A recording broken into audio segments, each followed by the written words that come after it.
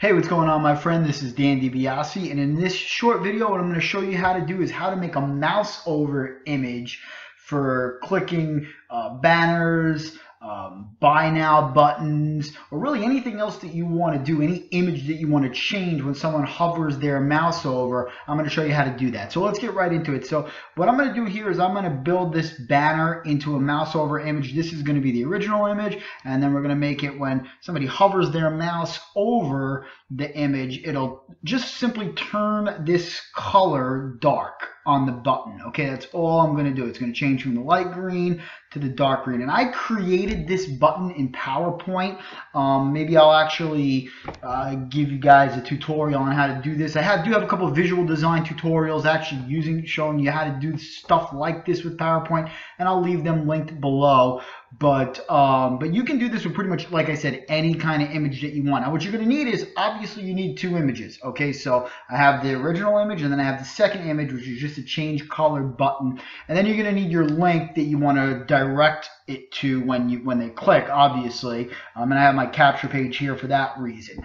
Okay, so what we're going to use is, and I'll leave this in the description below as well, this online HTML editor.net website is a great website that you can actually use your code up in the top here, and then it'll display down low. So you'll see what I'm talking about in just a second. Okay, the main thing here is this code, this little piece of code that I have here. Okay, and I will leave this obviously in the post for you as well.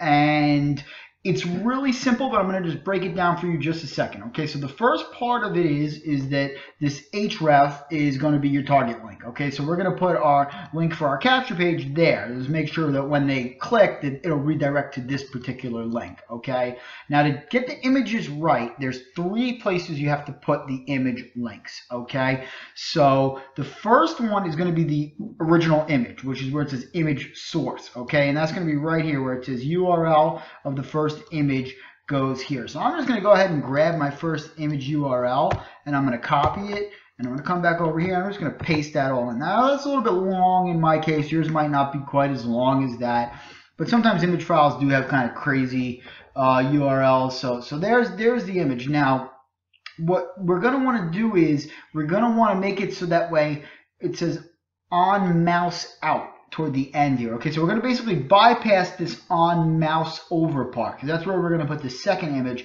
But on mouse out means if they mouse over it and then they move the mouse, it won't go back to the original image unless you tell it to. Okay, so we're going to paste the original image in here as well. And notice there's actually a space between the single quotes within this whole thing. It's a little bit confusing if you're looking at it for the first time, but make sure those spaces are there and you're doing this exactly the way that I am. You're just pasting right over where it says URL of first image goes here. So we're going to go ahead and paste that, and now you can see. And actually, if I go put my mouse over, you'll see that it mouses over to the broken image because there's no image here. Okay, so I'm getting the broken image, but when I mouse out now, it's coming back. You know what I mean? So that's pretty cool. So it's starting to work right now, okay? And then the next thing that we want to do is we want to grab, obviously, the link for our second image, the mouse over image, okay? So we're going to go ahead and we're going to throw that right here. And again, with the spaces in between the single quotes, and just paste that. And now we should have a working mouse over image. And there you have it, my friends. It's really that simple. So anytime I move my mouse over this, you can see, and I can just take this code, put it on my blog, put it on my website, wherever I want to put this banner, and you got yourself a pretty cool looking banner with the mouse over. You can even do this just for a button if you wanted to, or like I said, with any kind of animation that you want to do. Okay, one last thing that you don't want to forget is you want to grab your link for your capture page, okay, and you want to put that in the target URL goes here. So now when you paste it, you know that you will redirect to the actual website. And if we just right click and open this, you'll see that this is going to open up my capture page on this page here for me. Okay, so that pretty much is it. It's pretty simple, my friends. All you do is copy the code, paste the links in the area where you need them to be for the images, and then paste your link for where you want the click to go to, and that's it.